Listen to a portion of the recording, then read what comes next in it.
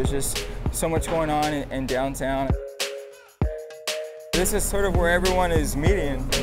The Humans of San Antonio project started in 2012 and it was a 4-year project. Excuse me, sir, could I take your photograph? I was photographing pretty much every other day, mostly after work or on the weekends. Just looking for people in downtown San Antonio to interview, take their photograph, and then I would post like a little story about them on social media. Excuse me, do y'all have a second? I was wondering if I could take your photograph? Okay. It was a lot of failure in the beginning, that's for sure. And I made a lot of people feel uncomfortable in the beginning.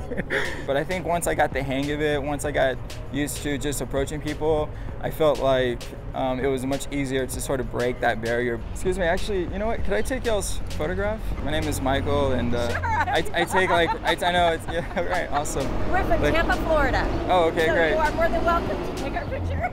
Awesome. Really, there was no specific process for street photography. You know, for me, it was just really spontaneous. I would just walk down the streets, and if I saw a scene that came together in an interesting way, I'd photograph it. But more importantly, you know, I was looking for faces. I was looking for people who I thought could tell me a story or open to telling me a story about themselves. Just bugging people on the streets and just asking some questions and taking some photos and stuff. So thank you so much. Kind of made you feel, wow.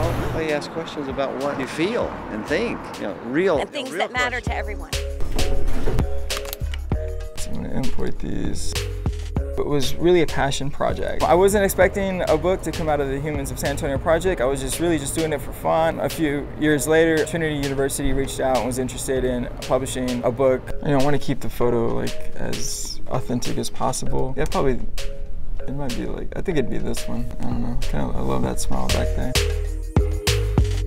My advice would be to never give up. You're gonna have a lot of ups and downs. If you stay with it and you work hard, people will appreciate that and good things will happen.